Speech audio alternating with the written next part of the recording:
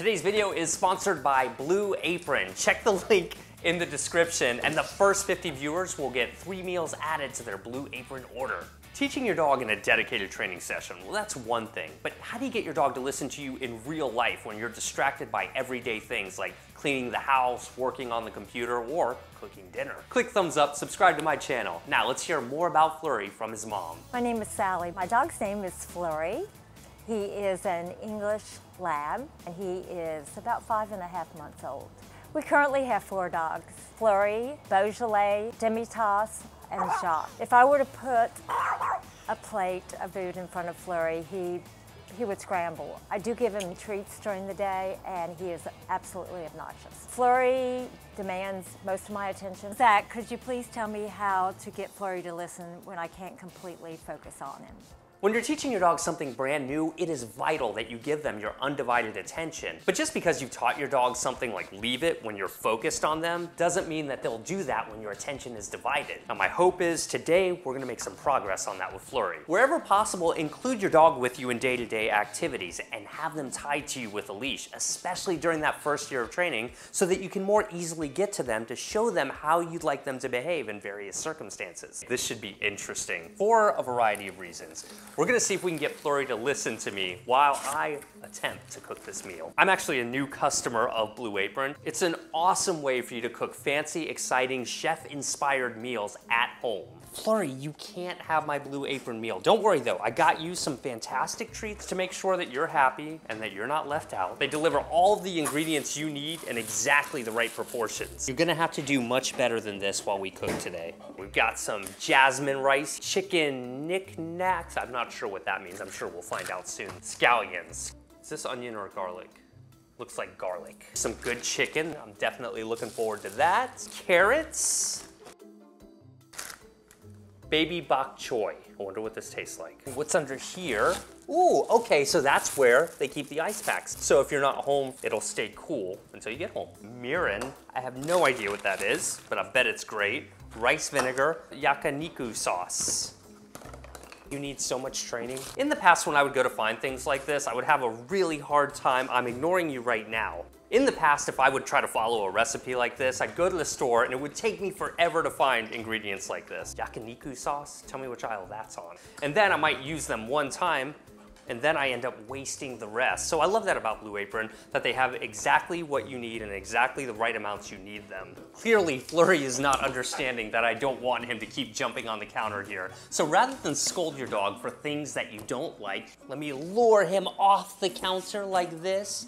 Now I'm gonna put him into a sit, good job, and I'm gonna go ahead and give him a reward. Blue Apron promises me that I can get this done. However, just in case, Flurry, you and me are a good team. We can do this, okay? It looks like the first step is to prepare the ingredients. So I need to wash the produce, chop the garlic, peel and grate the carrots, cut the scallions, and prepare the bok choy. I got this. So that's what bok choy tastes like. I don't need any help.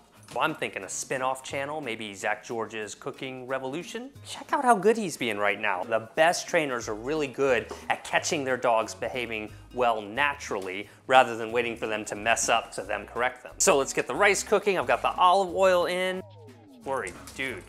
Toss the garlic in here, stir that up. Pour the water in. Now I'm gonna put the rice in. Flurry, you're being a great dog, sir. It looks like I need to marinate the carrots now. How do I do that? Pour that in, sesame oil. And I'm gonna stir that up.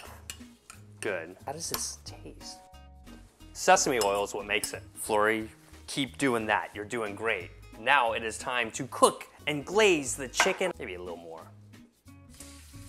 It's so great because you know exactly what's going into your food, and dare I say it, I'm actually learning how to cook. And that is awesome. That's what you want. The only way your dog is going to learn how to naturally settle down in day-to-day situations like this is if you give them the opportunity to do it naturally. The more your dog is used to something happening, like you cooking dinner, talking on the phone, or having guests over, the more likely it is that they'll behave as you want them to, because it's not such a special occasion to your dog. Let's work on some real-life leave-it training with Flurry. I mean, sometimes when you're cooking, you might drop food on the floor, but that doesn't mean it's a free-for-all for your dog. I've already worked with Flurry on a basic leave it, so let's see what happens if I drop this piece of chicken right in front of him and tell him to leave it when I'm not really paying so much attention to him. Leave it alone. Okay, not so good. Because he's not used to me dropping chicken in front of him or experiencing it in a non-training setting. This is why you have to go out of your way to really work with your dogs organically in natural day-to-day situations. I'm gonna take a step back, I'm gonna get down on the ground like this, leave it alone. Hey, not bad, that was a good step. I'm trying to work up to being able to just throw treats in front of him while I cook. Leave it alone. That was great, good. And leave this carrot alone. Yeah, nice work. Good job, you can have it. Now I think we're at the point where if I drop it, he'll probably leave it alone if I tell him. Good, leave it alone. Yeah, that was a good one, buddy. You're not gonna get as far in your training as really just going out of your way to say, yes, I like that behavior.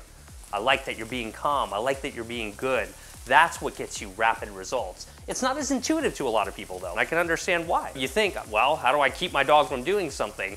By acknowledging the things you like, that's how. If you could smell it in here, you would know that's majorly distracting for a dog. And you've got to do this not just one time, not just twice, but make your dog part of your life as much as possible so that you can really teach them effectively. It is time to cook the bok choy. We're gonna use some of the extra marinade from the carrots. I would never know to do this. Signing up for Blue Apron only took me 2 minutes. Just choose your diet preferences and whether you want the 2-person or the family plan. The first 50 viewers to sign up using the link in the description will get 3 free meals. And remember, there's no commitment and you can skip or cancel at any time for any reason. Shipping is always free and Blue Apron ships to most of the United States. This looks a lot like the picture. Let's see if our training has stuck. And let me see if I can get Flurry to leave this whole plate alone when I put it in front of him. Look at that. That's pretty amazing. Click thumbs up for Flurry. Make sure you're subscribed to my channel, and we'll see you guys in the next episode.